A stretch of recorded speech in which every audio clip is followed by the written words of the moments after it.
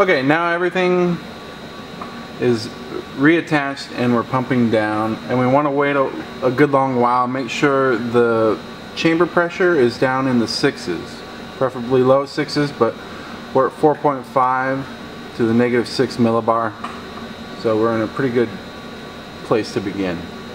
And since that isolation valve is open, the chamber is pumping on that column, the ion column. So what we can do now is, in the ion page up here, go to the ion startup button, and we can try to turn on the IGP, this button here. We'll go ahead and click that, and we want to watch to make sure that it's actually starting to pump down. And if there's too much atmosphere still in the column, it won't pump down. It'll start getting really hot, and you'll need to stop and wait a few minutes and try again.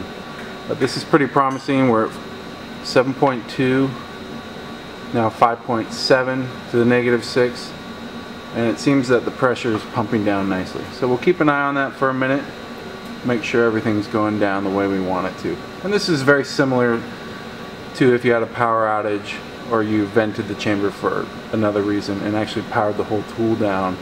This would be the same type of procedure that you would do to get the ion getter pump starting to pump down on the column.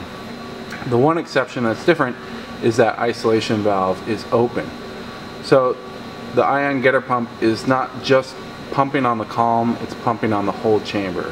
And once we're assured this is actually pumping down, we can go ahead and close that valve the same way we opened it in the beginning, by going down, running eye control, selecting settings, and going to GIS. And now we will actually close the bypass valve. So now that valve is closed and the IGP is only pumping on the column itself, which is its normal mode of operation. So this IGP has been pumping now for about 10 minutes, and the pressure in the gun is dropped down to 2.9 to the -6 millibar. So we're feeling pretty good that the IGP is doing a good job of pumping down the column. So we're going to go ahead and sit OK there, and we'll come to the ion adjustments page, and down here we want to adjust the high voltage. So when we turn on the high voltage or the high tension, we don't want to ramp way up to 30 kV. We want to start out small. And this is called conditioning the LMIS. So we'll hit 0. Oh, sorry, 1. 1 is the lower limit that will allow you to enter in for the kV. The value of 1 kV has been entered. Yes to continue.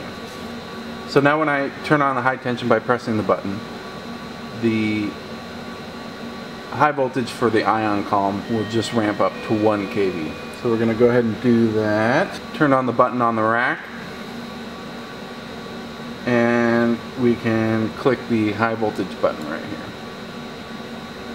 And the source is on, and if we go over to the ion startup page, we can unselect apply to keep the tool from continuing to try to start the source. Okay, so now we have apply unselected, so the computer stops trying to turn on the source as we're doing this conditioning.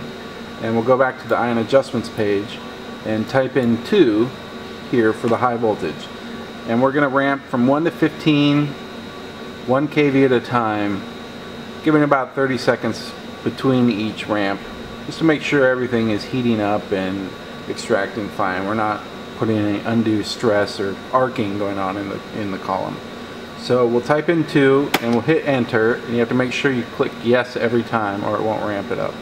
So we'll say yes and turn on the high voltage, and you should be able to see down here in the status bar the kV move up to 2, and make sure that stays off. Sometimes it pops back on. And this is the tedious part, but it's important to go slow so you don't do any damage to the tool. So we're going to go up to 3, hit yes again, and we'll keep doing this up until 15 kV. And then when we get to 15, we'll go from 15 to 20 kV, giving it about a minute in between. 20 to 25, about 2 minutes. 25 to 30, about 3 minutes. And then we'll actually go beyond the 30 kV that it normally operates at, up to 33 or 34. And each increment then will give it about 5 minutes. So we'll actually go a little bit beyond its normal operating kV and then bring it back to 30 when we're finally done. So we'll skip a lot of that and we'll be back in a minute. So now we've had the high voltage sitting at 34 for a good 15 minutes, and we're going to go ahead and bring that back down to 30 to its operating accelerating voltage. And we didn't hear any arcing or popping, so we feel pretty good that we have everything aligned properly.